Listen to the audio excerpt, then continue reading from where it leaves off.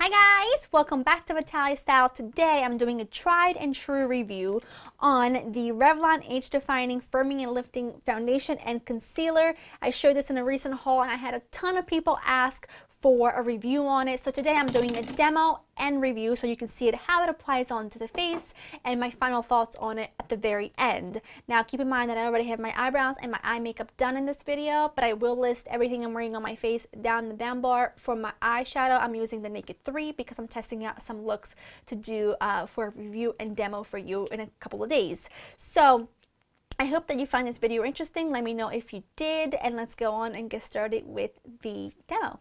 Okay, so the first thing I'm going to do is, because this is what I do with any foundation, is use my Armani Corrector in number 2, and I smile every time I see it because it was recommended by all of you and it has completely changed my makeup life. So I thank you for that. I'm just going to blend that in with my finger like I normally would. Now I'm going in with a primer, and the primer I found works best for this, and again I will do a bit more on the review at the end to talk about it a bit more, is my Holy Grail, which is a Tarte Clean Slate Poreless 12-hour primer, and I'm going to pop that onto each side of the face, a little bit on the forehead and a tiny bit on the chin, and then just blend that in. And I always blend my primers in with my fingers because the warmth of your hands really melt the primer into the skin, like fills into the pores better. For my foundation, I am using the Revlon Age Defying Firming and Lifting, and the color I have it in is 30 Soft Beige. Now, I've tried a lot of different colors, and this one worked best for me, so you're gonna have to let me know what you think. I'm hoping it's not too pink and it's not too yellow. I think it's good, but you never know. So, I'm just gonna pop that on. I'm just gonna blend that in with my Real Techniques Expert Face Brush. Okay, I like to just at the very end go in and pat it all into place. Okay, now for concealer time. I am using the Revlon Age Defying Concealer, and the color I have it in is light medium. It's got like a little sponge top here, but what I like to do is I like to take it on my finger and dab it under my eyes, and then I like to buff it in with the same Real Techniques brush because it kind of works for both things. It's one of the reasons why I love this brush. Okay, now what I'm going to do, because I would do this with any other concealer, is I'm going to set my concealer with my Laura Mercier Secret Brightening Powder. Whoops, here it is. I'm grabbing something else. And then I'm just going to pop that right under my eyes.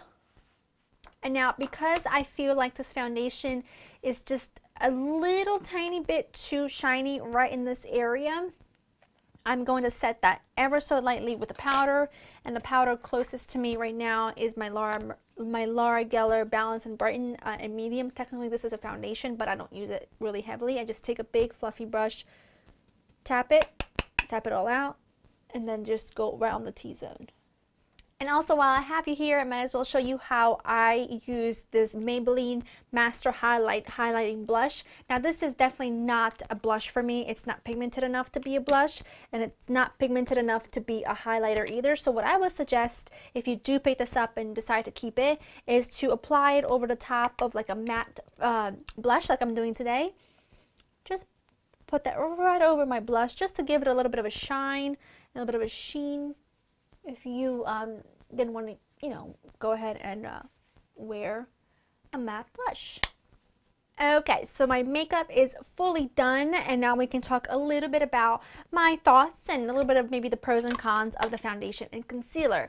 First thing I have to say that I wish Revlon or every brand made the foundations like, for example, in the Revlon Color Stay, I'm in the color 250 Beige. What is this? Right now, I'm in the color 250 Fresh Beige.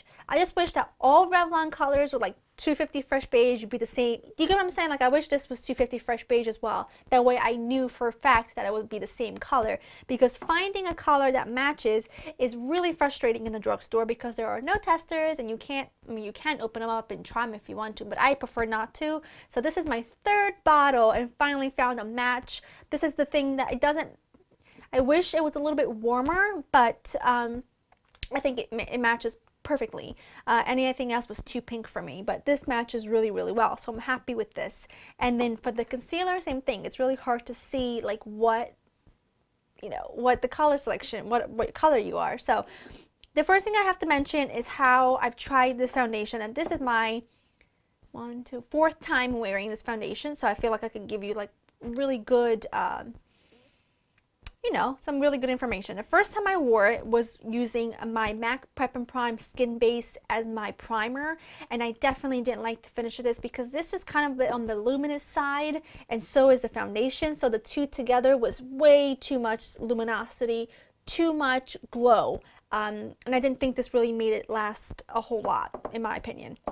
The second time I tried it, which I really liked, was with the Smashbox Photo Finish Primer. Now, the reason why I liked it is because this really fills in my pores well and makes the foundation kind of glide on beautifully. But the reason why I think the best is the Tarte Clean Slate Poreless, in my opinion, and the best out of the three I've tried, is because this kind of does the same thing as this, where it fills everything and it keeps every, you know, makes everything nice and smooth, but this just gives you longer lasting power. You know, it makes the makeup stay on a little bit longer, which is why I decided to go ahead and demo it for you using this primer. Now, the things I love about this foundation is the coverage. It is medium to full coverage. I mean, I didn't put a lot on, and I definitely feel like I have medium to full coverage.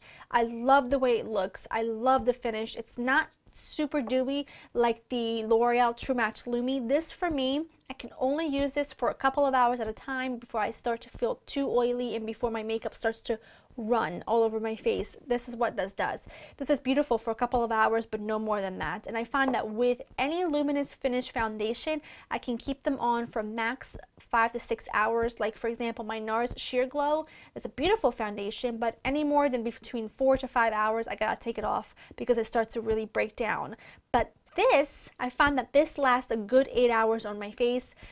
You know, in an office environment, in a normal environment, I think this will last 8 to 10 hours beautifully. Now, I was in New York yesterday and decided to wear this and see really how it held up because it was windy, it was cold, it was rainy, and we were walking around outside a lot to get from point A to point B, and I really wanted to see how it held up.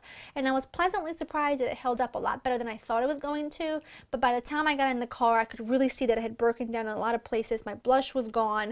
But it really is no fault to this foundation. It's the fact that it was just really windy. I don't think any foundation could really withstand that. I mean, it was getting wet and it was just a mess. So I have to say that this held up a lot better than I thought it was going to. The only downside for me, I have to say, is that I think even though this is a beautiful finish, I have to still set it with a powder, and that's for someone who has normal to dry skin. So if I don't set it with the powder, I definitely start to feel a little bit tacky here, you know, right in the T-zone. I feel like it tends to get a little bit tacky, so I definitely suggest setting it with a powder just to ensure that nothing's going to look too sort of unnaturally glowy. And when it looks unnaturally glowy, I think it tends to look greasy, and you don't want that.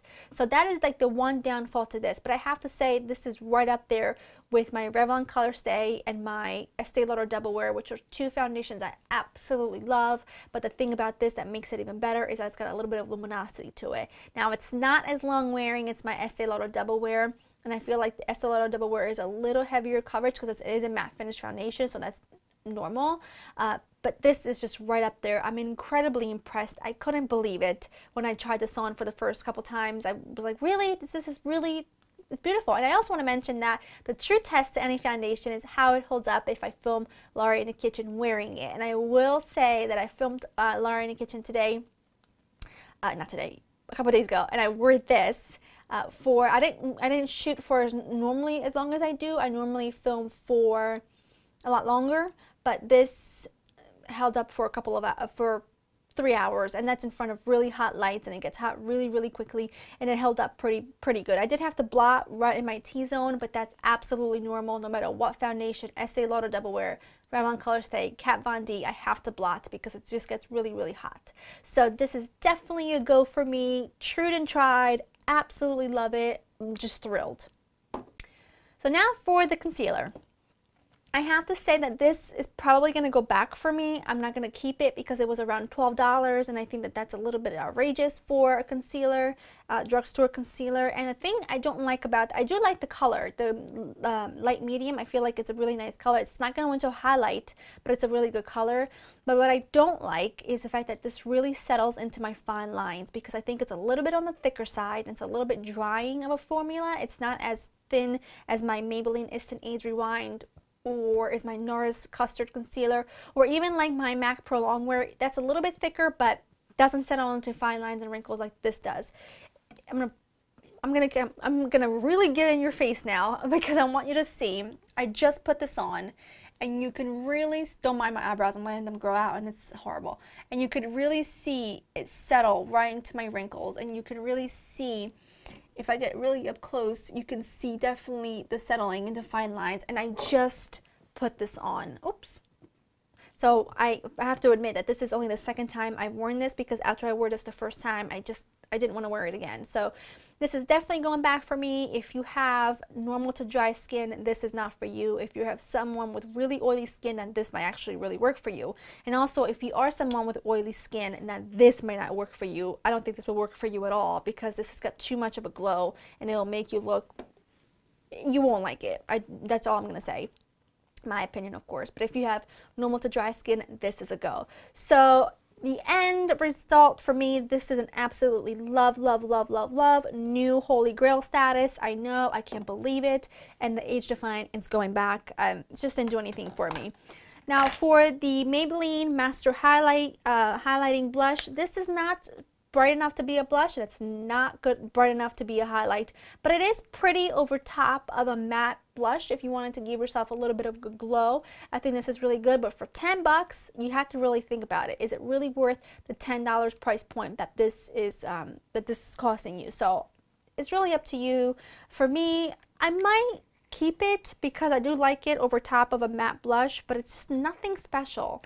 So I don't know. I'm still debating over this. It's nothing exciting. I will not purchase it. I would definitely not repurchase any other colors. So that is my thought on that. I hope that this has been helpful for you. Also, let me know how you like my true and tried reviews, because you know I like to really test the product out a lot before I go ahead and do a review on it. And if you like this video, I would love to I would love to make it a series and maybe bring you a bonus video every week. Right now I'm doing every other day upload on this channel, so if you like the reviews, then I could definitely maybe do a review on Sunday or on Saturday, or just like make it a weekly thing. That way you can expect a review from me on that day. If that's something you're interested in, please thumbs up this video and let me know in the comment section below, and whatever products you do want to see me review, because I would love to be your guinea pig. Hope you enjoyed spending time with me, guys, and I will see you next time. Bye-bye.